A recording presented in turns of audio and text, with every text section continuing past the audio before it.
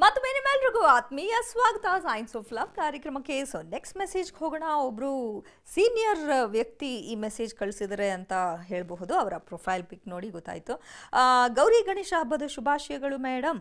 ನಮ್ಮ ಕಾರ್ಯಕ್ರಮ ಅಂದರೆ ಓಕೆ, ನೀವು ನಮ್ಮ ಕಾರ್ಯಕ್ರಮ ಅಂತ ಹೇಳ್ತಿದ್ರೆ, so it's my program ಏವೆ. So ನಿಮ್ಮ ಕಾರ್ಯಕ್ರಮ ತುಂಬ ಯುವತಿಯರು ಪ್ರಯೋಜನ ಪಡ್ತಾ ಇದ್ದಾರೆ.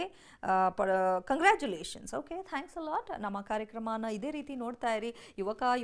ಯುವತಿಯರಿಗೆ ಅಷ್ಟೇ ಅಲ್ಲ, ಎಲ್ಲ ಏಜ್ ಗ್ರೂಪ್ಸ್ ಅವರು ಕೂಡ ನೋಡಬಹುದು. ಮಕ್ಕಳು ಬಿಟ್ಟು ಪಾಪ ಅವ್ರಿಗೆ ಇನ್ನೂ ಅರ್ಥ ಮಾಡ್ಕೊಳ್ಳೋ ಕೆಪಾಸಿಟಿ ಇರೋದಿಲ್ಲ. ಸೊ ಅದಕ್ಕೆ ಟೀನೇಜ್ ಆದಮೇಲೆ ಯಾರು ಬೇಕಾದ್ರೂ ಪ್ರೋಗ್ರಾಮ್ ನೋಡ್ಬೋದು. ಓಕೆ, ನೆಕ್ಸ್ಟ್ ಬೇರೆ ಮೆಸೇಜು ನೋಡೋಣ.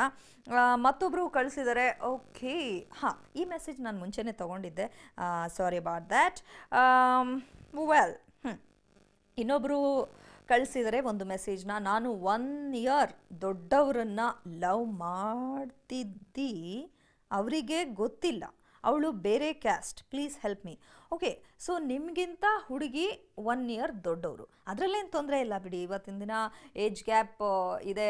ಎಷ್ಟೋ ಜನ ಇತ್ತೀಚೆಗೆ ನೀವು ಸೆಲೆಬ್ರಿಟೀಸ್ ವಿಚಾರನೇ ನೋಡಿದ್ರೆ ಅವ್ರಿಗಿಂತ ತುಂಬ ಹಿರಿಯ ವಯಸ್ಸಿನವ್ರನ್ನ ಮದುವೆ ಆಗಿರ್ತಾರೆ. ನಮ್ಮ ಐಶ್ವರ್ಯ ಬಚ್ಚನ್, ಅಭಿಷೇಕ್ ಬಚ್ಚನ್ ಅವರ ಜೋಡಿ ನೋಡಬಹುದು ನೀವು. ಸಚಿನ್ ತೆಂಡೂಲ್ಕರ್ ಅವ್ರ ವೈಫ್ ಜೋಡಿ ನೋಡಬಹುದು. ಸೊ ಇನ್ನೂ ಹಲವಾರು ಎಕ್ಸಾಂಪಲ್ಸ್ ಇವೆ. ಸೊ 1 ವರ್ಷ ಗ್ಯಾಪ್, 2 ವರ್ಷ ಗ್ಯಾಪ್, ಎನಿಥಿಂಗ್.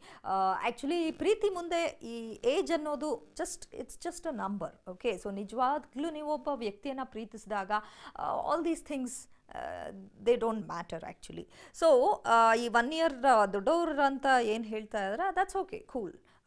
ನೆಕ್ಸ್ಟು ಏನಪ್ಪ ಅಂದರೆ ಕ್ಯಾಸ್ಟ್ ಬೇರೆ ಅಂತ ಹೇಳ್ತಾ ಇದ್ದೀರಾ, ಪ್ಲೀಸ್ ಹೆಲ್ಪ್ ಮೀ ಅಂತ ಬೇರೆ ಕೇಳ್ತಾ ಇದ್ದೀರಾ.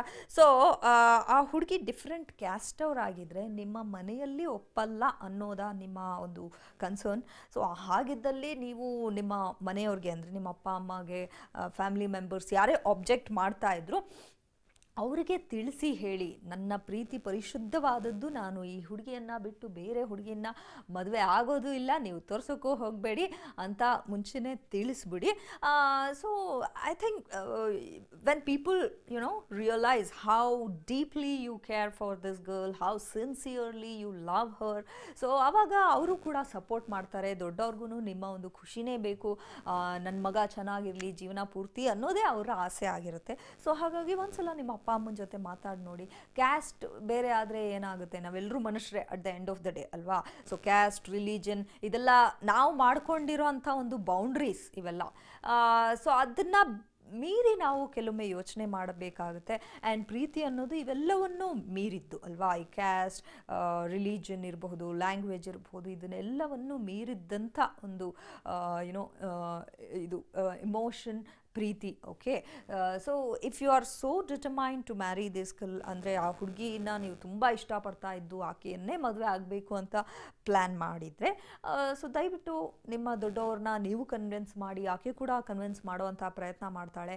ಸೊ ಹೇಗೆ ನಡೀತು ನಿಮ್ಮ ಕನ್ವಿನ್ಸಿಂಗ್, ಮತ್ತು ಏನಾದರೂ ಇಂಪ್ರೂವ್ಮೆಂಟ್ ಆಯಿತಾ ತಿಳಿಸಿ ಮುಂದಿನ ಮೆಸೇಜ್ನಲ್ಲಿ. ಓಕೆ, ಸದ್ಯಕ್ಕೆ ಮತ್ತೊಂದು beautiful song coming your way.